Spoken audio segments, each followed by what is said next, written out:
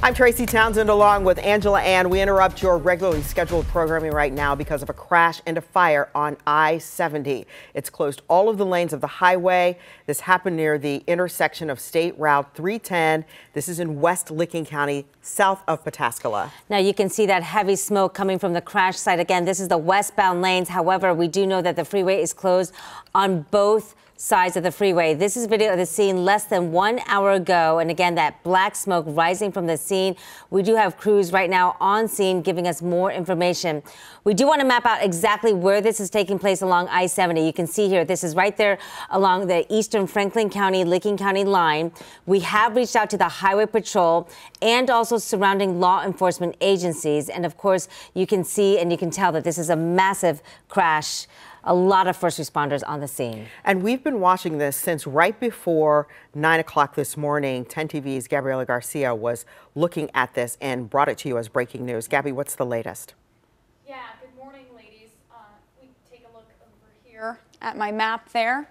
At I-70 at State Route 310. Let's go to the chroma key. Thank you. So I-70 at 310, you can tell people are being guided off of the roadway in both directions, eastbound and westbound. This has been the case for quite some time. It looks like a few folks are able to get on I-70, but those are those westbound lanes. So we're going to keep track of this situation. But for now, this is a big deal. The road is closed at State Route 310, I-70 again in both directions there in Etna, but it's also affecting folks in Kirkersville because of this crash and ensuing vehicle fires. So I want you guys to remember to take US 40 instead, whether that's eastbound or westbound. This is a big deal. A lot of emergency vehicles there. You want to give them room to work because it'll take a while to clear out. I'll send things back to you, ladies.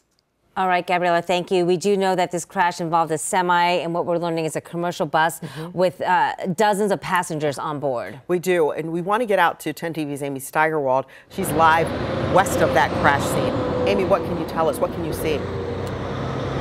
Yeah, a lot happening here right now, Tracy and Angela. We're just west of 310, and we want to give you a look at this scene. You can see as we kind of zoom into what's going on that there are dozens of first responders here on scene right now. And you can also see that both those east and westbound lanes completely shut down. No traffic is getting by. Now, obviously, this is a very developing situation. The black smoke that you were talking about, you guys, has died down. We're not seeing too much smoke develop at this time, but definitely still a very big first responders presence. We spoke with the Licking County Sheriff's Office. They say there are multiple injuries associated with this crash. Obviously, still looking for an exact number on what to do, exactly how many there were. We're going to continue to remain out here, hopefully get some more information. But like Gabby mentioned, this is very going to impact your commute in both directions. You can see that there are cars getting by here on 310 okay in both directions. They're kind of avoiding this, but if you take a look, once this semi passes,